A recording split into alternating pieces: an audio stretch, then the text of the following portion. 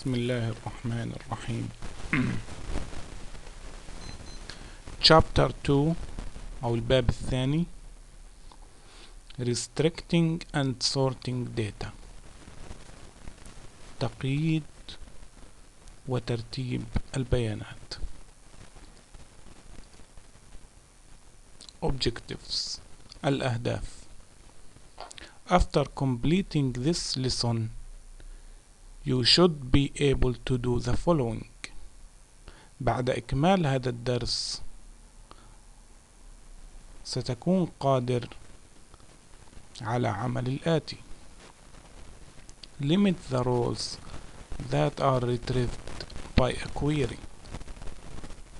تقييد عدد السجلات أو عدد الأسطر الناتجة من عملية الاستعلام. Sort the rows that are retrieved by a query. ترتيب الأسطر الناتجة من عملية الاستعلام. Use ampersand substitution to restrict and sort output at runtime. استخدام علامة AND التعويضية لتقييد وترتيب المخرجات أثناء عملية run، أي أثناء عملية التنفيذ، وسنتعرف على معناها لاحقا إن شاء الله. Lesson Agenda: Limiting rows with the where clause. The comparison condition using equal, less than or equal, between, in, like and null conditions. Logical conditions using and, or, and not operators. بإمكاننا تقييد الأسطر الناتجة من عملية الاستعلام أو query operation باستخدام الوير كلوز مع عمليات المقارنة مثل يساوي، أقل من، between، in، like and null، وباستخدام اللوجيكال كونديشنز الشروط المنطقية مثل and، or and not. Limiting rows using a selection. لدينا جدول وسنقوم هنا باسترداد كل الموظفين في ديبارتمنت 90 باستخدام الوير كلوز.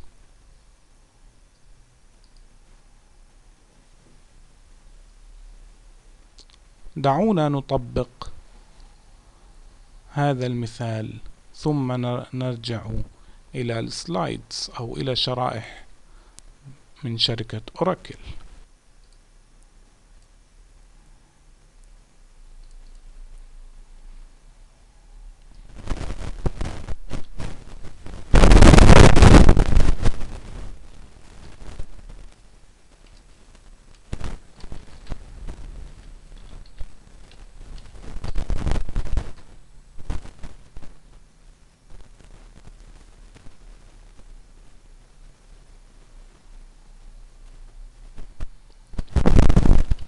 Select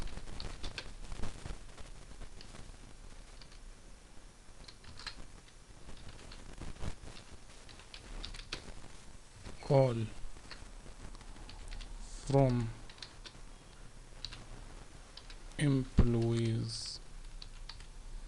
والجديد هنا هو استخدام الوير كلوز أو عبارة where department ID equal 90. وعند إجراء عملية الرن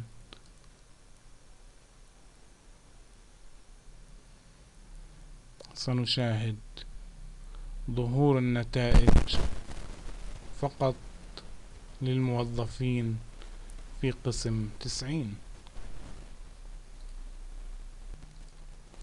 Limiting the rows that are selected. تقييد السجلات أو الأسطر التي المختارة، أي تقليل عدد السجلات وفق شرط معين باستخدام ال where clause. Restrict the rows that are returned by using the where clause. تقييد السجلات العائدة من عملية السلكت باستخدام ال where clause. select ثم نكتب star أو column أي عمود معين، أو distinct column لتلافي التكرار، أو expression معين تعبير رياضي from table من جدول معين، where condition أو conditions. The where clause follows the from clause. تأتي كعبارة where مباشرة بعد from، وبعد كلمة where نكتب الشرط المعين الذي نريد أن نقيد به نتائج عملية select.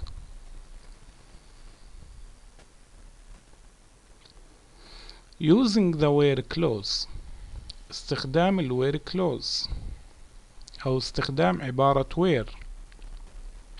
Select employee ID, last name, job ID, department ID from employees where department ID equal 90. هنا استخدمنا نطلب من اوراكل أن يأتي لنا بالموظفين في قسم 90، فنكتب select employee ID, last name, job ID, department ID from employees كما أخذنا سابقا، ونضيف عليها where department ID حيث رقم القسم يساوي 90. وقد طبقنا هذا المثال منذ قليل.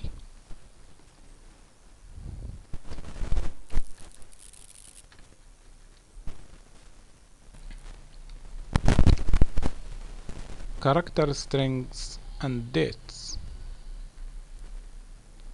سلاسل الرموز والتواريخ. Character strings and date values are enclosed with single quotation marks. سلاسل الرموز مثل الأسماء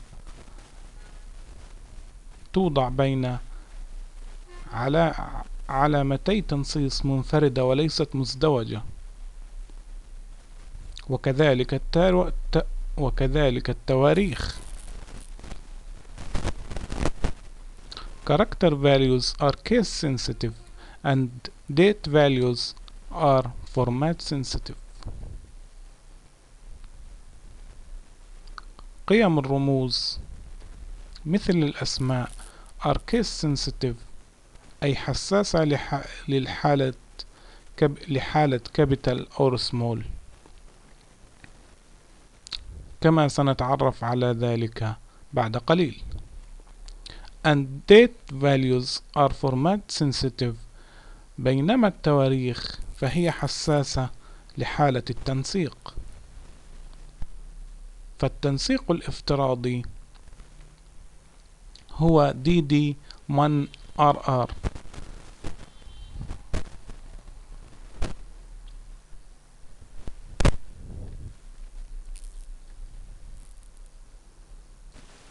دعونا نأخذ المثال الأول ونطبقه في اوراكل ديفلوبر، اوراكل SQL ديفلوبر.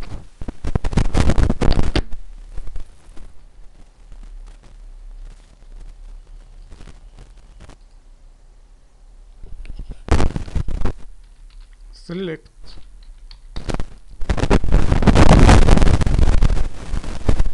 last name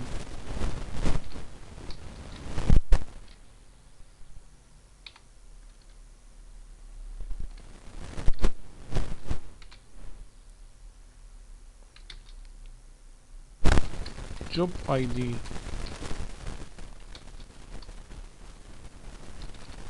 department ID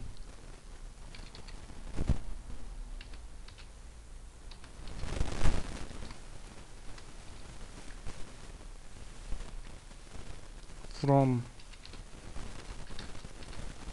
employees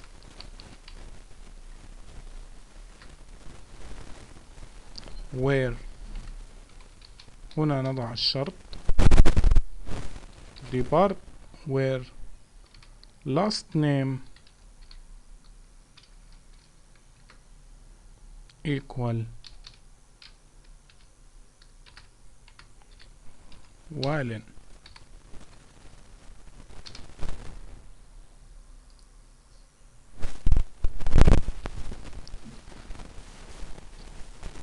نشاهد هنا في الكويري ريزلت أو في نتائج عملية الاستعلام ظهور سجل واحد فقط وهو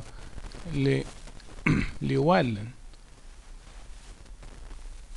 ولكن عند تغيير حرف الدبليو من كابيتال لتر إلى سمول لتر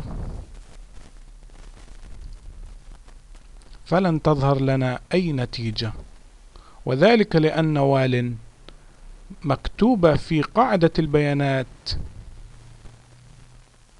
كابيتال لتر حرف دبليو، أو حرف الدبليو مكتوب كابيتال لتر، فلا يمكن أن نقارن كابيتال لتر مع سمول لتر وعند ذلك فلن تظهر لنا نتيجة. إذن